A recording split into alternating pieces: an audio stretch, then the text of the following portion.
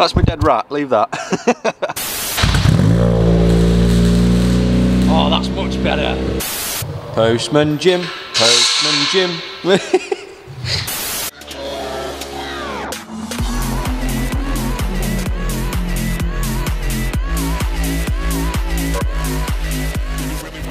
Good morning guys, welcome to another video today.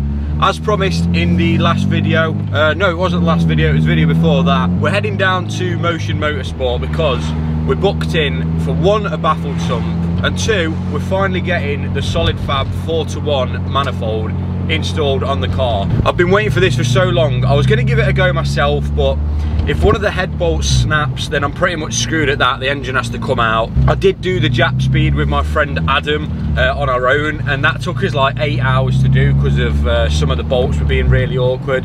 I could have probably done it myself, but knowing that I was getting the Baffled Sump installed, that means the subframe's got to come off and obviously drop the anti-roll bar, stuff like that. So Dave just said, why don't you let me just throw it on once we've got the subframe and everything off the car. So I thought, you know what, it's probably best. So that's what we're doing. So we're heading down to Motion Motorsport to see Dave and the guys down there. We're getting a drop-in Baffled Sump fitted, thanks to Tegiwa for supplying the Baffled Sump.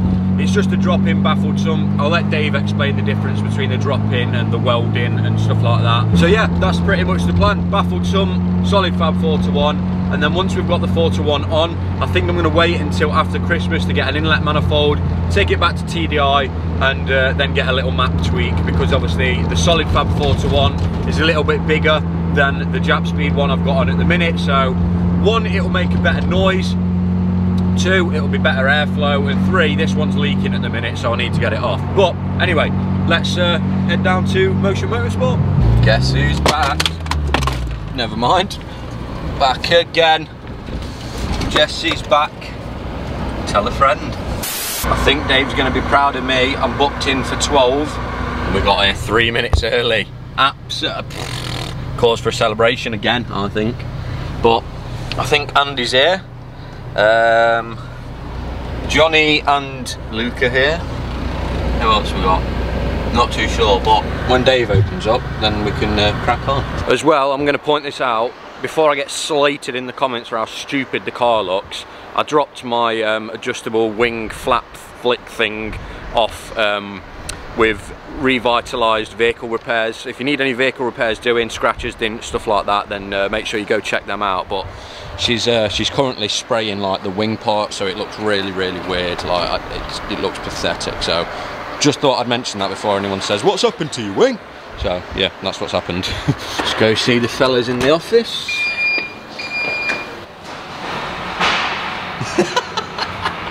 Waffle? Yeah. Oh. His kid's named it. There's a show with the same breed of dog called Waffle, the Wonder Dog or something, I don't know. Oh, bless her. Doing play and bad stuff, yeah. Yeah, that's my dead rat, leave that. Alright mate. You been well? Yeah, good man. Good looking chap, Dave. So yeah, big thank you to Solidfab for sending this out for me. Make sure you do go check them out in the description. This thing's absolutely gorgeous, man. I'm not sure on the diameter of it, but I know it's a lot better than the Jap speed one that we've currently got on. But this thing's so nice, like literally so well put together. And somewhere there should be. There she is. I think I'm going to need a gasket for there, or yes, you will. the Tegiwa cell. You can, yes, we do, mate. I mean, Right. You can reuse your old one, but I wouldn't recommend it. Why you I don't think there's one on it anyway. There's no manifold gasket on it. No. There's got to be. Mate, it's me we're talking about. Yeah, I better go grab one of them from Tegiwa then. Yeah, go get one of them, mate. Let's get one of them on. This is a good thing about Motion, it's literally right next door to Tegiwa. So when you need something, you literally just come out of that door, go into this door, and let Johnny and Luke take your money. Wait. Cheers, Dave. You're welcome, mate. Merry Christmas. Alright, so Jim's very kindly going to deliver us the parts. He's already cracking on. You come here and want me to film, but you're already done by the time I bring the camera out. So, yeah, we're obviously having the 4:1 by Solidfab installed and a drop-in Baffled Sump. Yes, Do you know by dropping baffled sump, literally sump off, drop it in, sump back on? Essentially, yeah. Yeah, with a bit more to it, kind of thing. A little bit. Yeah. Stuff like that. Yeah. Basically, the baffle is designed to fit directly into the K20 sump. Right. Drop-in thing. Yeah. And then there's sort of like a locating gate, if you like, which wraps around the pickup pipe as you drop the sump on. So essentially, it just creates like a puddle, doesn't it? Like a bucket of oil. Around the oil pickup pipe. Yeah. And what that means is it's so much easier to fit. You're not going to weld the sump or anything like that. And if you, for some reason, crack the sump, rather than you going, oh, okay, now I'm going to get another welding baffle. Yeah, you've lost your baffled sump as well. What you do is take the sump off, drop it out. So is there any difference between, someone asked on the comments to ask you actually, is there any difference between a drop-in and a welded? In terms of performance or... Just in general? Obviously ease of fitment with the drop-in version. It costs you way less to fit it than the drop-in version. Like I say, it's transferable from sump to sump. Yeah, that's true. The clockwise design is that good that you don't really see any need for a welding one. And there's gates in the clockwise one, which I'll show you in a little bit. When we get the sump off, I'll show you exactly how it works against the welding versions. But the clockwise one's really, really, really good. Right, sweet. Really I would never ever fit a welding one over the clockwise one. Right, just in case kind of thing. Yeah, sweet. So yeah, obviously the subframe's going to have to be dropped, hence why I've brought it to Dave, because he's done the geo setup on this car, and obviously it needs to go back to how it is now. So once the subframe comes off, I think Dave's going to mark the subframe and then go from there. Postman Jim, Postman Jim. Hey up, catch the roll bar. There we go, subframe off. And that gives you access to the rest of the engine. I've never seen her like this. Lovely. Lovely. Actually, she's quite clean, isn't she? Yeah, she's not bad at all, mate. For her age. Bless her. Yeah, so yeah, that's been hitting the bottom of the car. Standard for a jack speed manifold. Flexes are terrible, so it's had a flex put in it. Obviously this one's much better, everything's nice and TIG welded, and you've got your V-band here, which gives you a little bit more of movement to be able to the V-pipe up and down, stop it knocking on the centre of the car. It's bigger diameter in it as well. It's really, really nice manifold. Yeah. Got to say, it's a very, very nice bit of kit. Obviously we've got the brand new gaskets as well. So yeah, I'm looking forward to seeing what it sounds like. And we've found, well, Dave's found a pretty deadly leak in the exhaust system. So all that time I've been moaning about the exhaust being too loud and too drony, that's probably why. So hopefully after this the exhaust sounds nice at least. Do you reckon I'll get on the track with the Skunk 2 or not? Yeah. Don't know. Yeah, it's yeah. Obviously, I'm doing a lot of track days next year as well. I'm going to try to. So, depending on the limit of the day. Yeah. To give you an idea, the Tegiwa system on the City Cup cars with the manifold is touch and go at a 98 day. Right. Okay. You can't put a bung in it, it'll quiet it down. Yeah, that's true. Yeah, that's true. I've got a bung for that as well, so we'll see. When they tell me to rev it though, obviously because it's got the launch controller, it's not as loud. So. No, but when you say you go to Donington, flying past the sensors. The drive-by one, yeah. will pick you up. Yeah. And just like that brand new oil that I put in, Dave's just fucked it. I could have kept it. Fair. Nah, don't worry about it. Keeping your engine oil and gearbox oil and stuff, even if it's only a few thousand miles old, for me it's just a false economy. If you're draining it, just yeah, exactly. What's best oil for these, Dave? We run the Motor 540. Okay. Never have a single problem. Right, fair enough. That's really good. Total quartz at the minute. As long as it's correct grade, viscosity. Yeah. Well, I'm just going to run whatever you recommend. Really decent brand, mate. You won't really have any problems. Right, sound. Obviously now with the Baffled, you're not going to run the levels high on track. Yeah. I would always advise you run it slightly over maximum anyway. Yeah, always, yeah. But yeah, as long as you've got a decent brand oil in there with the correct viscosity and grade, you shouldn't really ever have an issue. Good. Right, I'll get some Motul stuff then. Motul right, personally. Sound. Sweet. That's all I need to know. Motul it is. Merry Christmas! Merry Christmas! Is that literally it? Just all the bolts around the sump? There's a couple hidden ones underneath your flywheel cover. Right. Those Goes onto there. Yeah, just bring it to Dave. Don't bother doing it on your driveway. It's not worth it. Out she comes. There it is. Eat your dinner out of that. Oh, it's real clean, that, mate. Is it? Yeah, yeah. Good. Really clean. Oh, she does. Yeah, every 5,000 miles I try and do it. Yeah, some of them, mate, when obviously you don't do an oil change, the oil just stains the yeah. Sump, and you end up spending ages trying to clean it off. But it's very good. So that's the culprit for seizing engines then? That's not the problem that seizes your engine. Well, it's not having any oil in it. Yeah. So this is the oil pump pickup pipe. So this is your oil pump here. Yeah. So the chain is driven through the crank sprocket, which is behind there. So your engine turns over, that turns this chain, which turns the pump, that sucks oil from there up through there and feeds it to all the oil galleries in the engine. Got you. So what you want to try and do essentially is, if you look in there, you're on track and you've got an oil pan full of oil and you turn right. Yeah. All the oil goes going over there. And pulls away from this hole here. Right. So what you do with a baffle, you encase that pickup pipe so that the oil can't swill from either side. Got It stays contained in that collector. Yeah. So the oil pickup pipe's always submerged in oil. So it's always lubed. You imagine if you've got oil that swings this way, Yeah. comes out the way, that pulls up any amount of air, and you get cavitation in the pump. It doesn't supply any of the bearings in the engine with any oil, and then it starts to pick up on the bearing. Just locks the engine. Yeah. It doesn't lock it as such, but you end up spinning a shell, right, or marking the crank or the bearing, and then that only ever gets worse. And once you start taking material away, you can never replace it again without replacing the And that's shell. kind of all she wrote, isn't it? Exactly. Yeah. Am I right in thinking that the dipstick has to be cut down a little bit? Yes. I see. I should get a job here, Dave. It's coffee time for Dave. Trying to work out how to make a coffee. Never ever made a coffee before, so I'm going to watch this. Even the best cooks have been known to claim they can't brew. I made it, Andy didn't make it. You did say no sugars, yeah? Yeah, no sugar. Oh, try that. It's the first ever coffee I've made. I was shitting myself, mate, I'm not going to lie. It's a spoonful of coffee and water. Yeah, I know. See. It's a bit hot.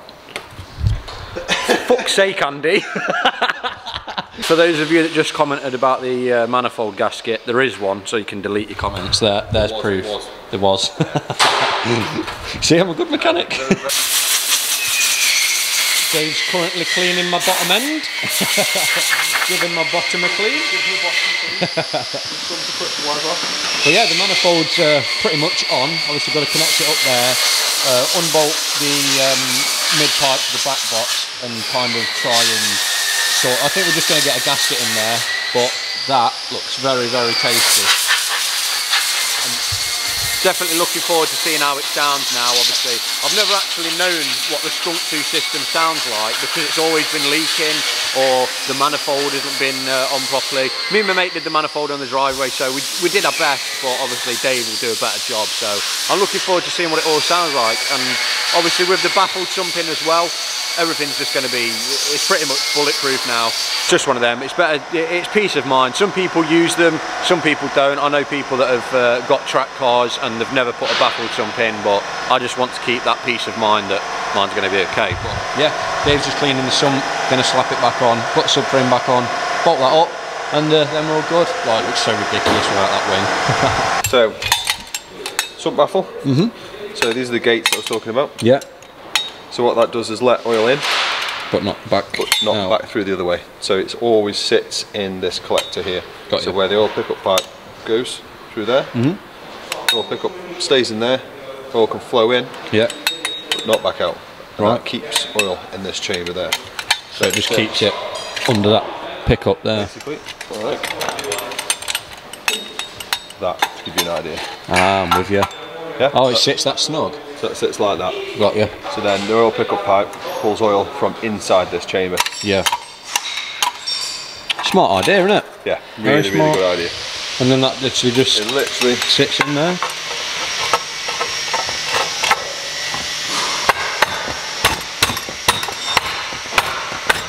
Drops in there nice and tight.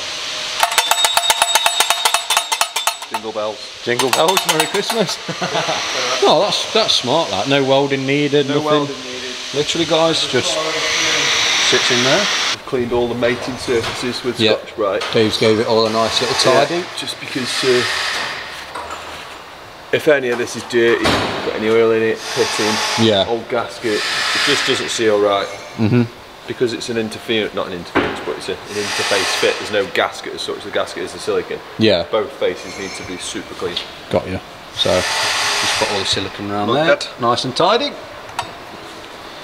Proper job. And that's it. One baffle sump fitted. Okay, so wheels need to go on, put the oil in, and that's pretty much done. Then Dave's going to check the geo setup, make sure it's back to how it used to be. While I'm here, I'm just going to do a little walk around of what they've got here down at Motion Motorsport, what they're working on. So obviously we've got mine on the ramp looking weird without the spoiler. We've got this guy's, apparently two fellas own this and they take it to the Nürburgring and stuff, and up to not long back it was completely standard. Now it's got yellow speed and stuff like that. So we've got an Audi R8 here, very, very nice. This is like full-fledged track spec in here. ECUs and stuff everywhere. Then we've got this absolutely stunning EG6. This thing's gorgeous. I think I would go for one of these after the EP3. Use this on track for the next year, have some fun in it, and then maybe try and look at one of these. But this is actually B18 supercharged. I don't know what it is, just looking at this thing, it's gorgeous, like, honestly. So yeah, B18 supercharged. I think it's around 300 horsepower, 280, 300. Fully stripped out in the back here, absolutely gorgeous. Something about these cars, I really, really like them. Obviously got the, I think these are DC5 or DC2 Recaros. I think that's a spoon style spoiler as well. Carbon boot, carbon bonnet. Something about the EGs. Then we've got the BMW here, got the Clio, another BMW. This is a Civic Cup car, trophy car.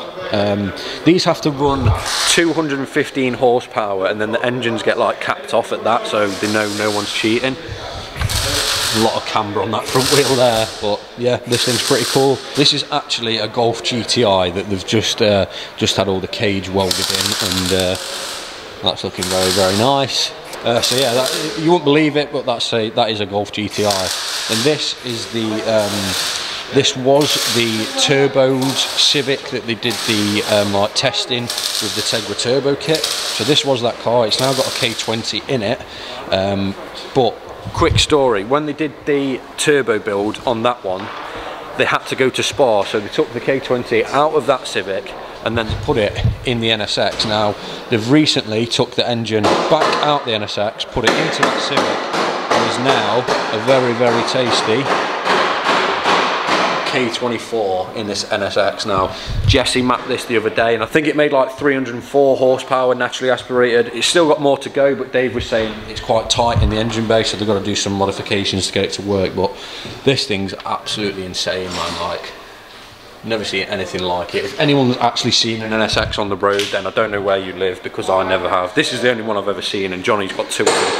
So yeah, this thing is so sick. 304 horsepower, man. Very, very cool. But yeah, just thought I'd show you around what's going on here at Motion Motorsport while Dave's just finishing off the Civic. So the subframe is back on, all bolted up, and the Solidfab 4-to-1 is also on, looking very nice up there. Definitely looking forward to what this sounds like. Obviously got that O2 sensor, and then the bung for the other O2 sensor. Dave's very kindly put a new gasket in here, so that won't leak anymore. So it should actually sound like a Skunk 2's meant to sound, instead of leaking all over the place. So I'm definitely looking forward to seeing what that thing sounds like properly now. But yeah, after that, that's pretty much the exhaust done. I'll see what I can do about getting the Skunk 2 on track. If I do have any issues getting on track, then I'll just have to change the exhaust system. But hopefully we'll be okay, because it does sound quite nice when it's full chat. Well, I'm hoping it does anyway. So, I've had that dipstick on there, 13 years. Dave's just, no thought went into it, just cut it straight off and somewhere down here. But yeah, plenty of thought went into it. Plenty of thought. So yeah, obviously you have to cut the bottom of the dipstick, because the baffled sump's now in there, and it does just hit. So he's just chopped a little bit off and sits nice in there again. So Dave's just filled her up with some good Motul 5W40, just tightening the manifold bolts now, and then are we giving her a start? It will be, mate, yeah. Gonna see what she sounds like, finally, with no leaks. That's how long it takes to build oil pressure. And the light's gone off now? The light's gone off now, yeah. Then plug the injectors back in.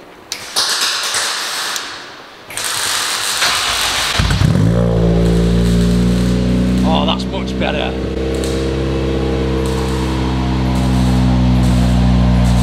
Oh, that sounds a lot better, man.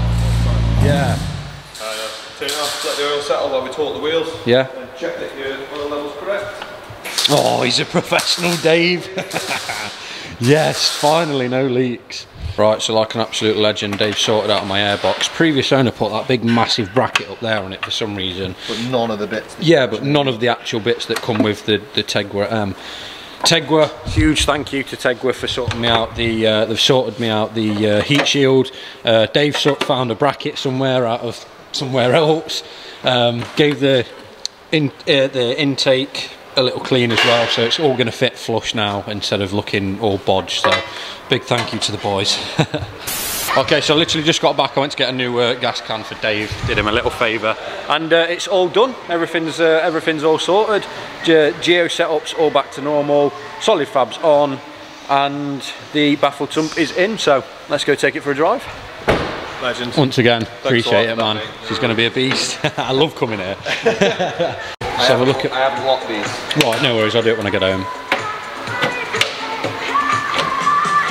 Oh, mate, that's much better.